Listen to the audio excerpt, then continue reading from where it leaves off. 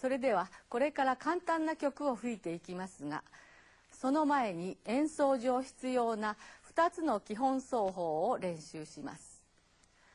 一つは音の切り方、もう一つは感音と呼ばれる1オクターブ高い音の出し方です。音の切り方にはタンギングと指切りがあります。タンギングはトゥートゥートゥーと一息の中で音を切っていく奏法です。それでは6の音で練習しましょう。一息で音を出してみてください。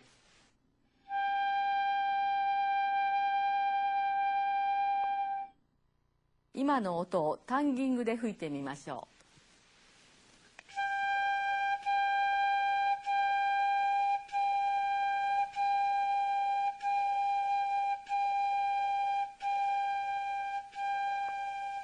テキスト練習1をタンギングで吹いてみましょ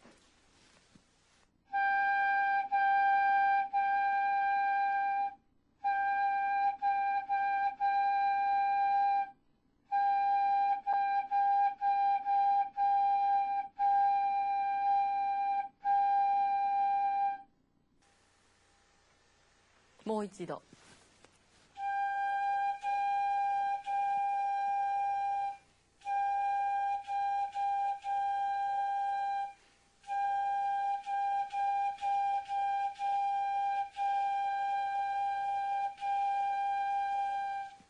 次は指切り奏法です。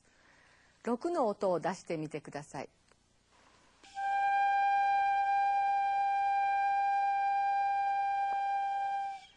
一息で出した音を1拍ずつ切れて聞こえるように瞬間的に人差し指を開けます。指は高く上げずに息はまっすぐ出したままです。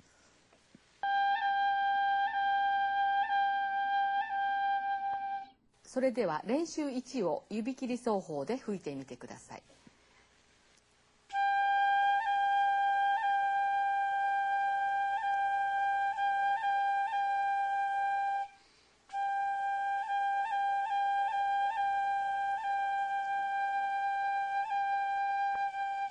もう一度。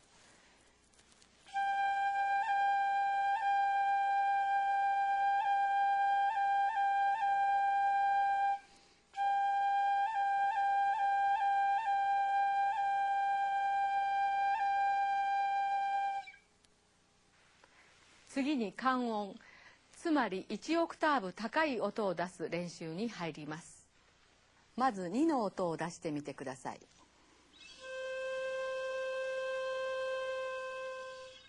この音が2のオツ音です。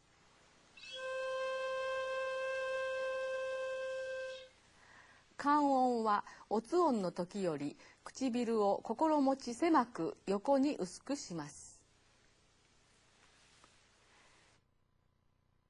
オツ音と感音を2の音で出してみてください。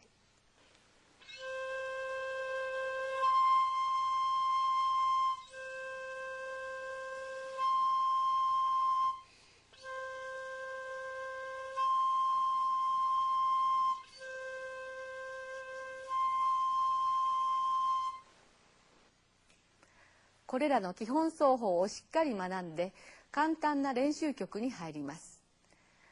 1曲目は一番星見つけた。2曲目はスワニー川です。まず一番星見つけたの楽譜を見てください。この曲は開放音と左手の人差し指、中指だけで演奏ができます。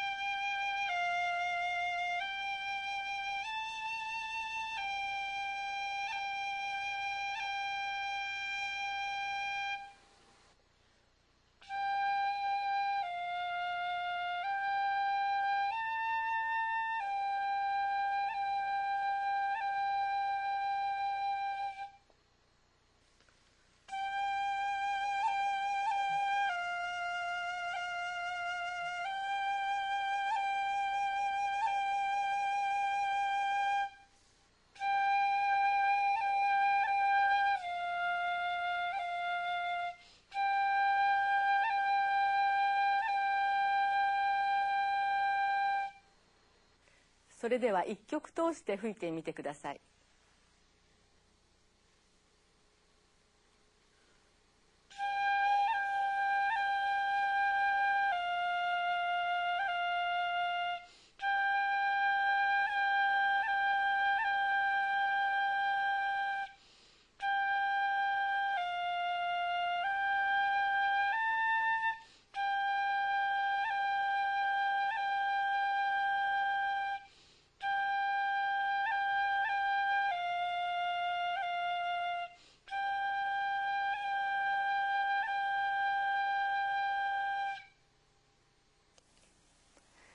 次にスワニー側を練習しましょう。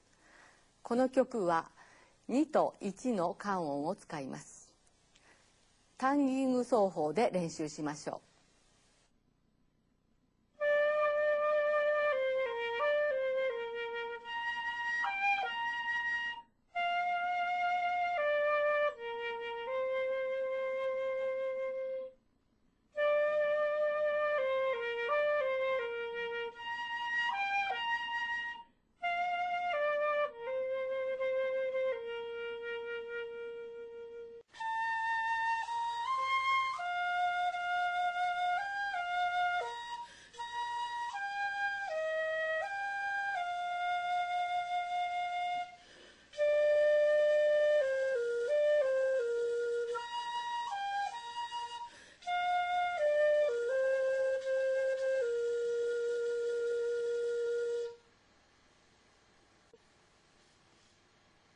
上手に吹けましたか？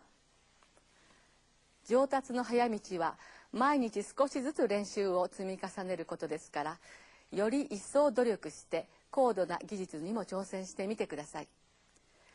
そして皆様の傍らにいつも笛を置いて、美しい音色を生涯の友にしていただきたいと思います。